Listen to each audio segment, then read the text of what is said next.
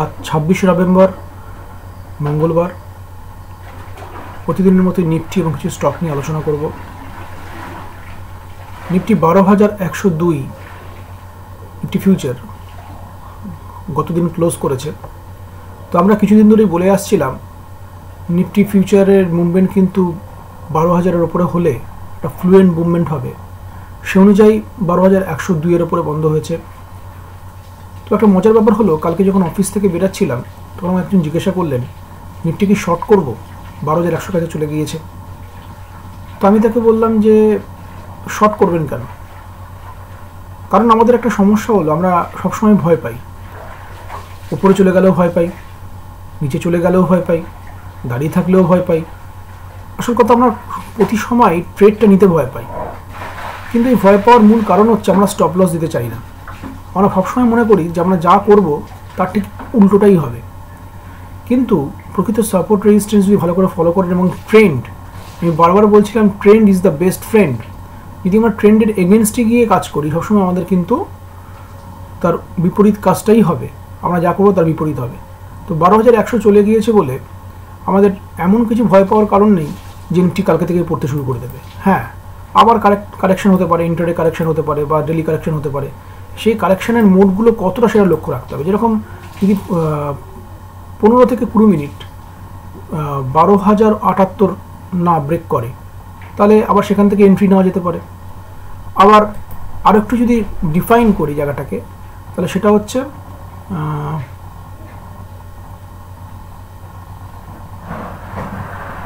12,042 একটা গুরুত্বপূর্ণ সাপোর্টের জায়গা। 12,042 এবং 12,000 যে জায়গার পয়েন্টটা বললাম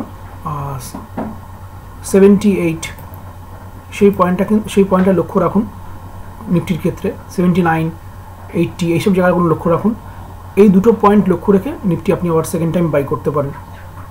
আর আপ মুভমেন্ট যদি ওপরের হাইট ক্রস করে তখন আপনাকে এইগুলোই স্টপ লস রেখে বাই করে কাজ করতে হবে, কারণ নিফটি কিন্তু ট্রেন্ড আপ রয়েছে।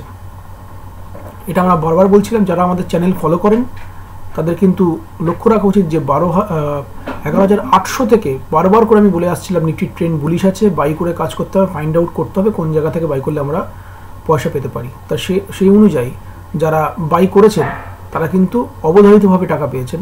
তাই আমাদের চ্যানেলকে ফলো রাখুন এবং সাবস্ক্রাইব করুন এবং লক্ষ্য রাখুন যে কীভাবে আমরা বলছি নিফটিকে ট্রেড করার কথা বা অন্যান্য স্টককে ট্রেড করার কথা।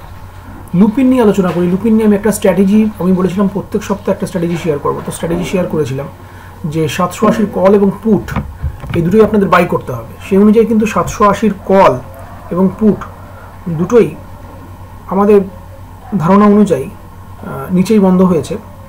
মোটামুটি শুক্রবারে বলেছিলাম 780 কল 12 টাকা 50 দাম ছিল এবং পুটটা 21 টাকা দাম ছিল, এবং কালকেও সেটা ছবি সমেত দেখিয়ে দিয়েছিলাম। কালকে যখন দেখিয়েছিলাম তখন কলটার দাম ক্লোজিং ছিল 11 টাকা 80, তো সেটা 11 টাকা 95-তে বন্ধ করেছে আজকে।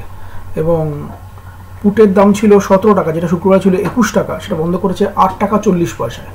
তাহলে দুটো মিলিয়ে আমাদের ভ্যালুয়েশন পড়েছিল 33 টাকা 700 লট, এবং এখন যেখানে ক্লোজ করেছে তাতে আমরা মোটামুটি দুটো যোগ করলে 9,400 টাকা আমরা প্রফিট করেছি। কারণ 33 টাকা দুটো মিলিয়ে, আর এখানে মোটামুটি 20 টাকার মতো, 20 টাকা 40 পয়সার মতো আমরা হাতে পাচ্ছি। তো সেই অনুযায়ী যে ডিফারেন্সটা হচ্ছে সেই ডিফারেন্সটা 13 টাকার মতো। মোটামুটি যেখানে শর্ট করা হয়েছে দুটো স্টকের কল এবং পুটকে নিচের দিকে যখন আমরা বাই করলাম, তাহলে আমাদের 9,400 টাকার মতো প্রফিট হলো। টাটা স্টিল নিয়ে বলেছিলাম, টাটা স্টিল যথারীতি 380 টাকা স্টপ লসে যারা বাই করেছেন 421 টাকায় বন্ধ হয়েছে। এবং লুপিনও আজকে 790 টাকা ক্রস করলে একটা ভালো মুভমেন্ট হতে পারে, 850 টাকা অবধি টার্গেট হতে পারে, 750 টাকা স্টপ লস থাকবে। লুপিন প্রথমে আমরা বাই করতে বলেছিলাম, তারপরে স্ট্র্যাটেজি শেয়ার করেছিলাম। তাহলে মনে রাখুন যে আমাদের চ্যানেলে আমরা যে সমস্ত শেয়ার বা নিফটি সম্বন্ধে যে ধারণাগুলো দিচ্ছি সেগুলোকে লক্ষ্য রাখুন এবং আগামী দিনেও সেগুলোকে মানুষের কাছে শেয়ার করুন, আপনাদের মতামত জানান। আমরা সেই অনুযায়ী আপনাদের কাজ করতে সাহায্য করব। এবং কাজ করার আগে অবশ্যই একজন এক্সপার্টের সঙ্গে কথা বলবেন, তাহলে আরও সুন্দরভাবে সেই কাজটাকে আপনারা সম্পূর্ণ করতে পারবেন। ধন্যবাদ।